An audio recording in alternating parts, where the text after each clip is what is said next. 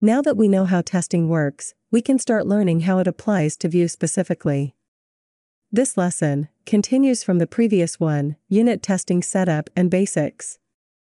If you want to follow along with the examples, you'll need a basic app with the Jest unit testing package installed.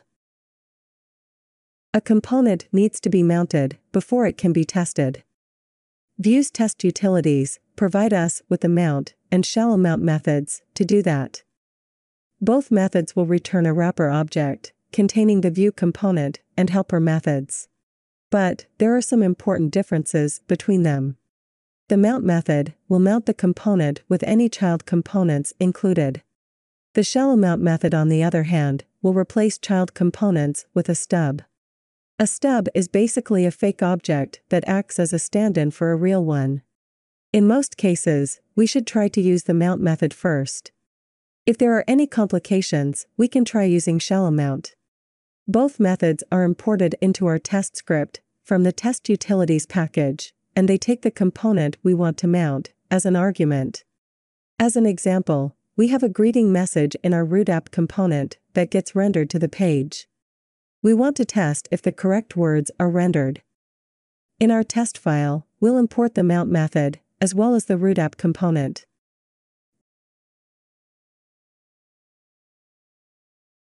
Then, we'll create a test suite with describe it syntax.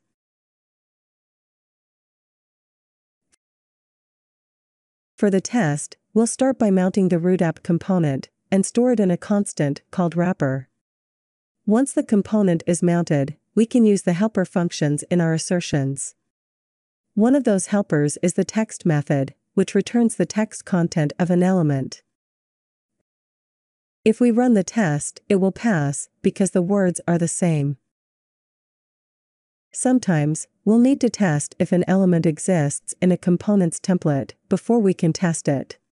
To do that, the Vue Test Utilities gives us the find and exists methods.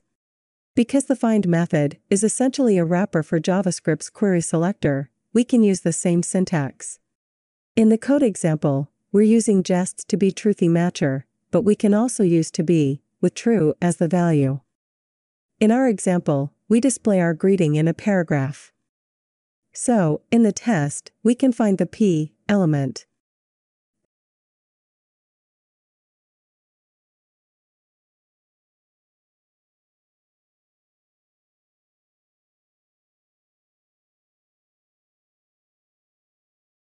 If we run the test, it passes because the paragraph exists. Now, let's say we only want to test the greeting message if the paragraph exists. For that, all we need to do is use our assertion as a condition in an if statement.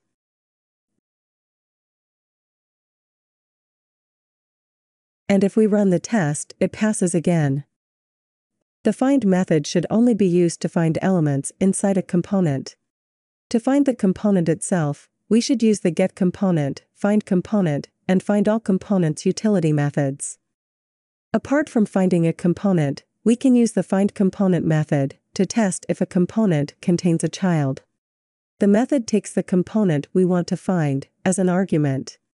We have several options to find the child. We can pass the imported child directly to the method. Or, we can use an object with a name property to search for the child by its name. Or we can use JavaScript query select syntax. If the child component is found, it will return a wrapper for it.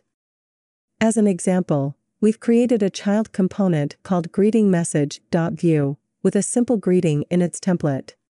We've also created an instance of it in the root app component.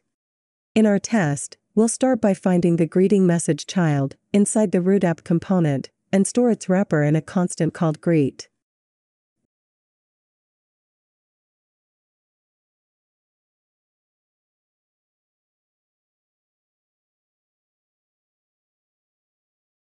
Then, we'll use the new wrapper to find the paragraph element and test if the greeting message is hello world, like we did earlier in the lesson.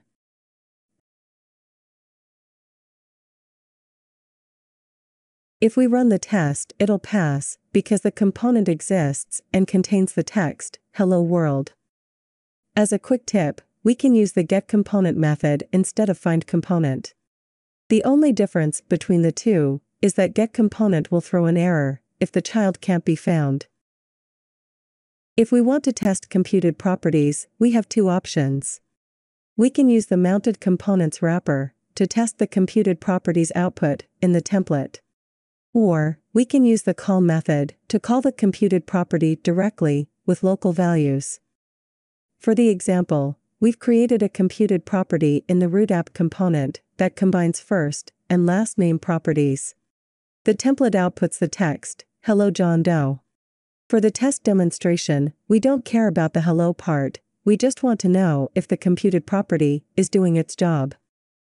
So, instead of testing for an exact value with the to-be matcher, we'll just check if the name John Doe exists somewhere in the text with the to-contain matcher. If we run the test, it will pass because the name is present in the text. Like we mentioned, we can test a computed property without mounting the component. To do that, we access computed.propertyName on the imported component, then use the call method. We can't use the this keyword. It doesn't exist because the component isn't mounted. So, the computed property can't use the values we specified in the component. We'll need to define our own values in the test, then pass them to the call method. The computed property in our root app component uses the first name and last name data properties, so we'll define them here.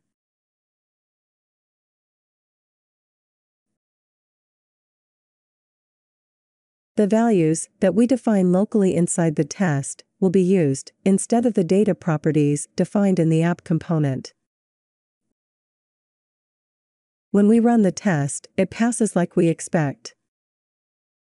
Like with computed properties, we have two options when we want to test props. We can use local test values defined in the mounting options. Or, we can use the props method to test the props value directly. The mount and shallow mount methods can take a second argument, which is an object that contains the mounting options. We can use the mounting options to specify any props we want to test with values. To keep our example simple, we've created a greeting prop in our root app component that's rendered to the browser.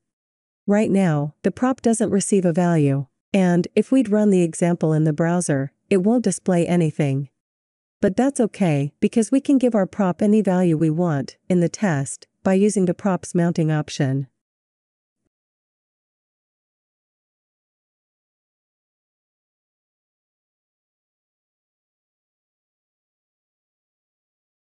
If we run the test, it will pass because the value we gave the prop is the same as our assertion. We don't have to specify our own value, we can test for the exact value we pass to a prop. To do that, we use the props method on the child components wrapper. Because we're checking the props value directly, it doesn't have to be specified in the mounting options anymore. To demonstrate, we've defined a greeting prop in our greeting message component. In the root app component, we've created an instance of greeting message and passed a value to the greeting prop. In our test, we'll remove the mounting options. Then, we'll get the greeting message child component and use the props method in our assertion.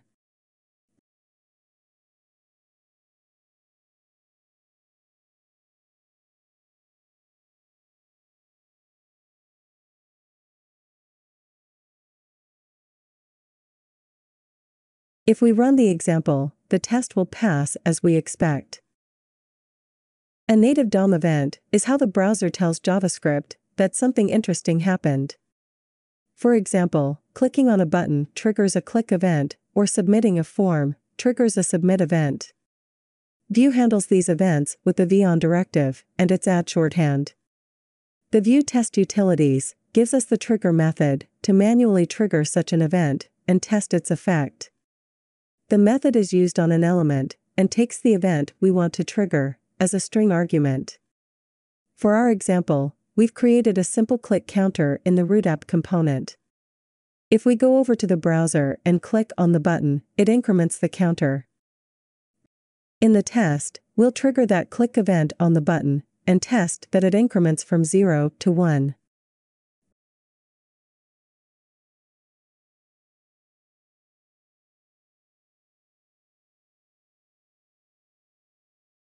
But if we run the test, it fails.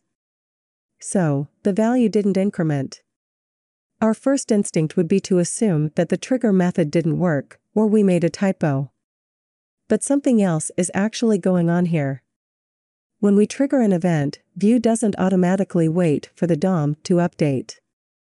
In our case, the click event was triggered, but Vue didn't wait for count to show 1. So all we need to do is to tell Vue to wait for the update by marking the trigger with await. And to use await, of course, we need to mark the assertion method with async. A good way to know when to use await is when the statement needs to update the DOM.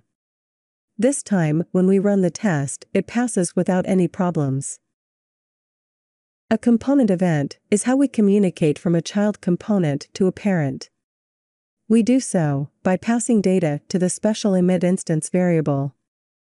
The Vue Test Utilities gives us the emitted method to help test these events. The method returns an object with 2 keys, the event name and the type of event it was. The event name's value is an array that contains another array of the emitted values. If an event is triggered multiple times, it will be tracked in the outer array. If an event passes multiple values, it will be tracked in the inner arrays. To access the value, we chain the event name to the emitted method and use the indexer 2 levels deep. For our example, we'll use the counter, but we'll emit a count event from the method with the count number as the value. In the test, we'll show the emitted return in a console log first to help the demonstration. If we run the test, it will output the console log for us. We're looking for the value 1, which is in the first value of the first inner array.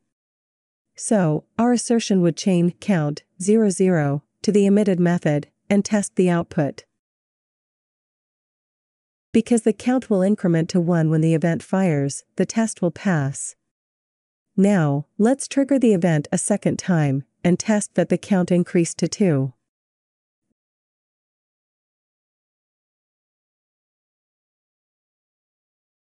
This time, we're looking for the first value in the second inner array. If we run the example, the test will pass. As a final demonstration, let's add a second value to the event in the root app component. This time, we're looking for the second value in both inner arrays.